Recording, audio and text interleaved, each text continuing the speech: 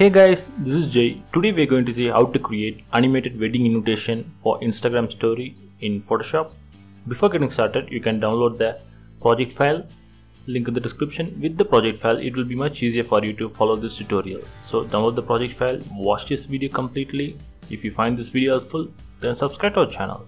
Fine, let's get started.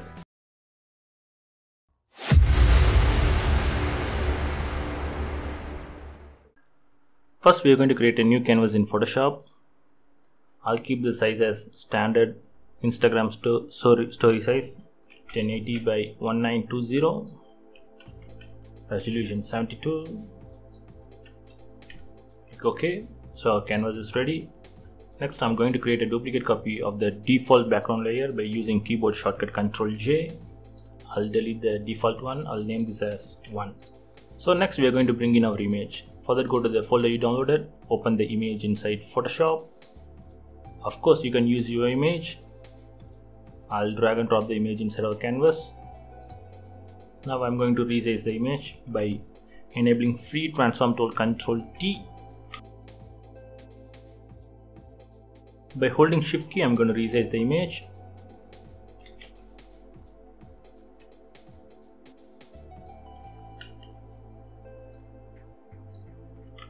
Fine, I'll settle with this one.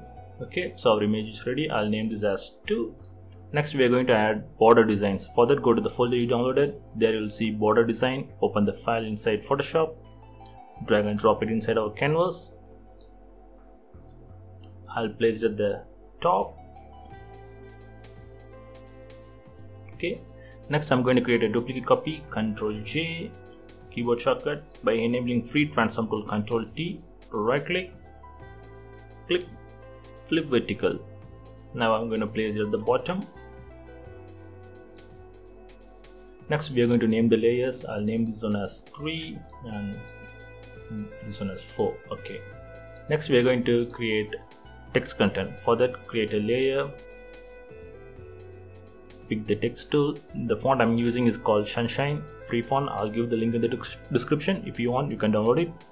Okay. Now I'm going to create our text content.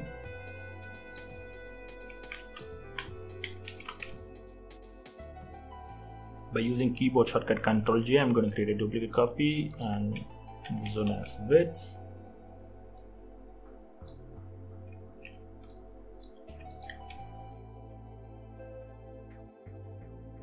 So now our text content is ready. Next, by holding Shift key, I'm going to select all the text layers we created. Right click and convert it as smart object, and I'll name this as layer 5. Okay, so we are done with the design part. Next, let's go to Windows, click timeline.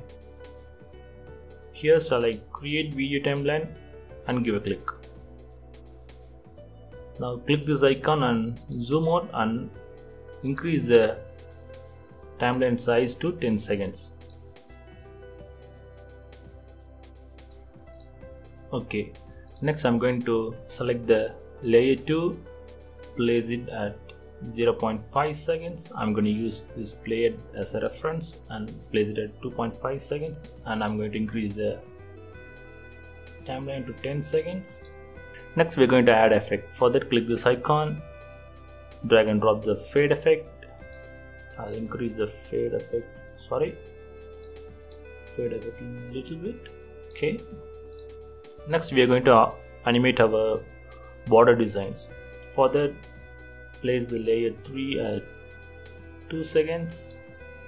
I'll use the playhead as reference and I'll place it at 2 seconds. Increase the timeline to 10 seconds. Okay. Next, we are going to create a end keyframe. For that, place the playhead at 2.5 seconds. Click this arrow. Sorry, I forgot to mention this. We need to convert the layer 3 and 4 as smart object. Not a problem. Now right click and convert it as smart object. Okay. So now click this arrow. Now you'll see a transform option. Now click this stopwatch. Now we created the end keyframe. Now place the playhead at 2 seconds. Now we are going to create a starting keyframe. Now zoom out. I'm going to select the layer 3, enable free transform tool, Ctrl T. By holding shift key, I'm going to move the design out of the canvas and hit enter. Now we created our starting keyframe. We are going to repeat the very same step for the layer 4. Move the layer 4 to place it at the 2 seconds, increase the timeline to 10 seconds, place the playhead at 2.5 seconds, click this arrow, click the stopwatch. Our end keyframe is created. Now we are going to create the starting keyframe. Now select the layer 4, hit Ctrl T.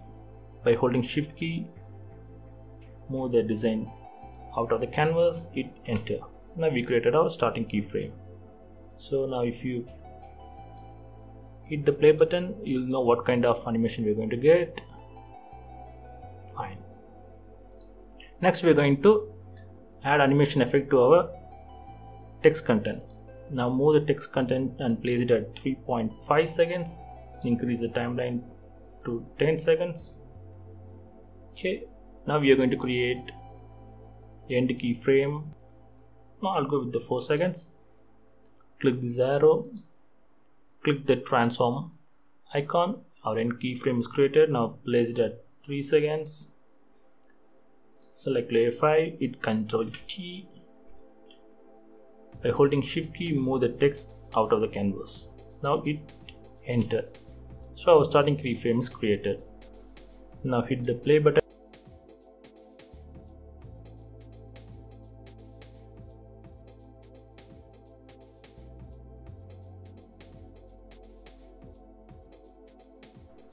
Now we are done with the animation part. Next we are going to add audio.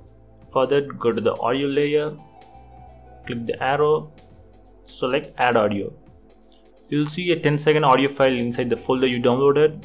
Select the audio file. It will be automatically placed inside the audio track. Now our video is ready. Now all you got to do is export the file. For that, go to File, Export, click Render Video. Give name to the file. I'll name it as wedding. Select the folder you want to save the file. Select the format and click render. So that's it guys. I hope this video is useful to you. If you like this video, hit the like button. For more Photoshop tutorials, subscribe to our channel. Thanks for watching. Take care.